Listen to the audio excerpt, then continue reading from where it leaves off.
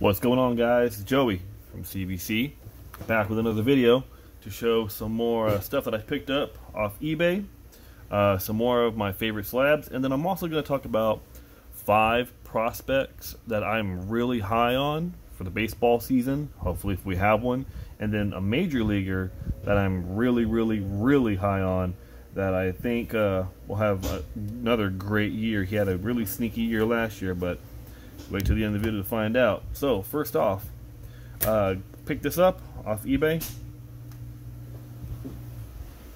I only paid, I think, $1 for it, but you know how I'm big about refractors, and this is a beautiful Andrew Jones Bowman Best Atomic Refractor.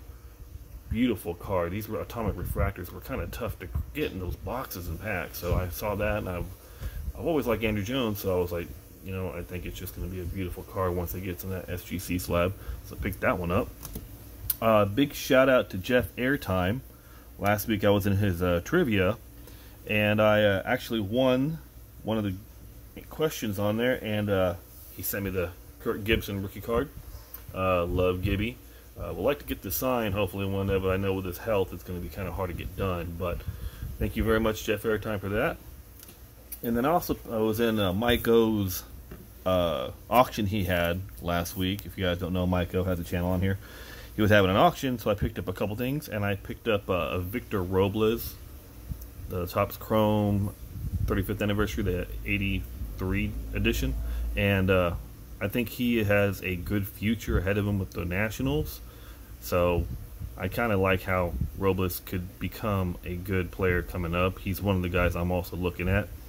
And then I also picked up this nice Fernando Tatis. It's the Topps On Demand Rookie Review, a 9.5. Didn't have this card. I'm not big on buying this stuff off Topps' website. So he had this one, and I really liked the card, so I had to pick this up out of the auction. So that's my pickups that I've gotten recently. And then, oh, wait, I take that back. I get one more. He was announced that they're going to have a documentary of this guy soon, and I'm telling you guys right now, pick up Tiger Woods rookie cards. I was able to get a PSA 9. The 10s are already going up, but Tiger Woods, they're supposed to have a documentary of him coming up, and if you don't know that, now you know. Grab a rookie card. They will go up. I guarantee. Tiger Woods was arguably the best golfer in my middle ages, and I don't think he's the greatest of all time, but he was absolutely phenomenal for those years, and everybody knows that. Now on to some of my favorite cards that I have in my collection. Picked this up a couple years ago when I went to spring training down at the card shop right near where the Dodgers and White Sox have their facility. I can't remember what the card shop's called, but they always have a couple boxes on the top of the glass cases of cards that they're selling for like anywhere between $1 to $5. So I picked up this card, and I found it in their bin a couple years ago for $5. Now look at that. Beautiful Fernando Tatis extra edition, red ink. Beautiful card. I had heard of him at the time. He wasn't as big as everybody was at that time, thinking he was going to be. This was back when he was with the White Sox. But I love this card, and I got it cheap, and I'm very happy. It's probably one of the best snags I've had in a long time. Got this done at a private signing. Probably the best defensive player in the NFL history. He was one of my favorites, but I don't know if he's aggressive all the time, but to me he is. Mr. Lawrence Taylor, his rookie card. LT was just a beast. I mean, LT was amazing. He was just flat out amazing, scary as hell. So I love LT, so I had to get his rookie card done, and I got it through a private signing, and it came out beautiful. Another guy, the human vacuum cleaner that everyone called him back in the day. People say that Matt Chapman is the next coming of him. We'll see. But we're talking about Mr. Brooks Robinson. His rookie card from the 1957 Topps. Beautiful card. Like I said, some of these vintage cards I have, they're not in the best of shape, but the autos are always really nice on them. Really came out really well. The auto's a mint 9, but the card I never got graded. Got a bunch of old timers in this one. I have a 1948 Bowman Enos Slaughter rookie card. Really bad cut on it. I mean, the cut on it's really bad, but Like I said, I do collect Hall of Fame rookie cards, and I did not have this one in my collection till now, so I picked that one up.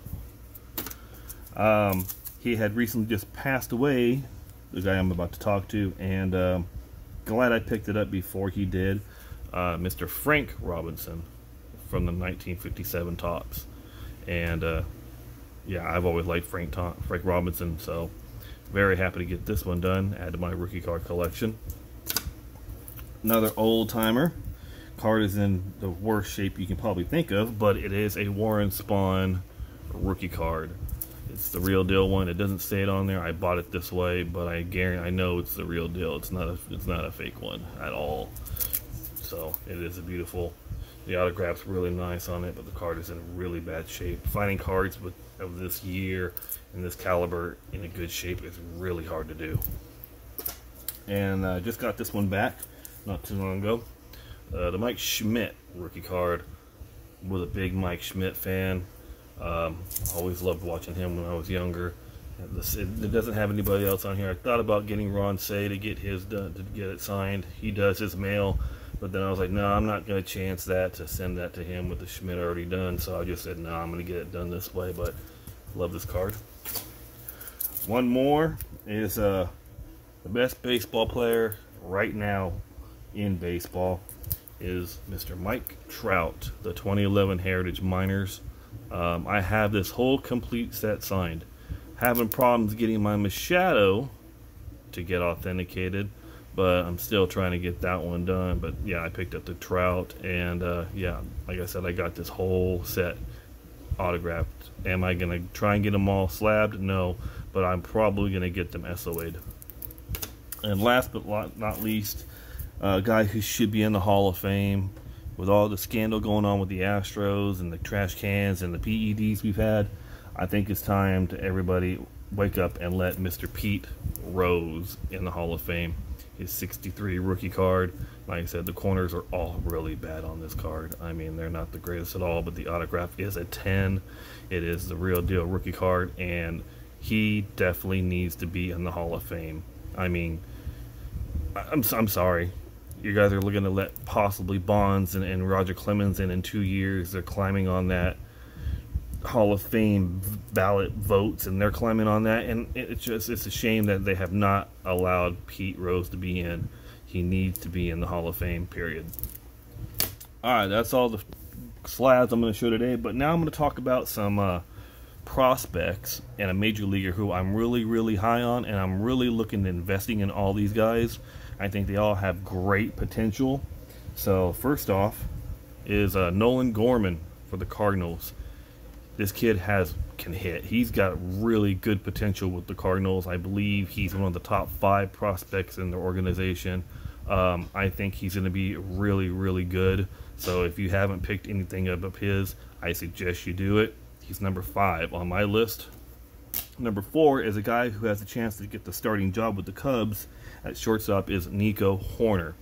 He came up last year for a little bit, had a pretty good small little season when he did come up, but he does have the shot to take that shortstop position since Addison Russell is gone. So, like I said, if I were you guys, I'd look at getting Nico Hoerner. Another guy who was tearing up spring training before we had the COVID problem and is Dylan Carlson for the Cardinals. He was just tearing it up, and I believe this kid is the real deal also. He's going to have a great season. If the season does start, I actually think he will make the team. So I would suggest you guys pick up on some Dylan Carlson. Another guy I'm looking at is coming out of the Braves organization. They just have a loaded farm system, and this kid is going to be really special, I think. Him and Acuna out in that outfield in the future, it's just going to be really scary. And I'm talking about Mr. Christian Pache. The kid is a stud. I have a feeling that, like I said, he's going to be really good, and with him and Acuna in that outfit, it's going to be a dangerous 1-2 punch out there. So if you haven't grabbed any of Pache, you should. And then my number 1 prospect that I keep banging my drum about, I saw him last year in the Cal League. The kid can hit. He is the real deal. I'm talking about Mr. Julio Rodriguez. So I would definitely start looking at picking him up. The kid can rake. I mean, he is really, really good. So if you haven't got anything of Julio Rodriguez, rookie-wise, autograph-wise, I suggest you do it. I know his Bowman rookie cards, auto-certified, are pretty expensive, but if you can find the lower ones like the Heritage Minor, the Pro Debut, I suggest you get on them. And then last but not least is a major leaguer who I think will have a great season. I don't know if he'll ever get an MVP, but with the team that he's on, he has a chance to do something very special. I'm talking about Mr. Yoan Moncada. He had a extremely sneaky year last year. I think he had a couple MVP votes, if I'm not mistaken. But he is a sneaky player. With Luis Robert coming up, and then you got Jimenez, Tim Anderson, Jose Abreu coming back. There is not a lot of pressure for him now. He's not the man, but he can be.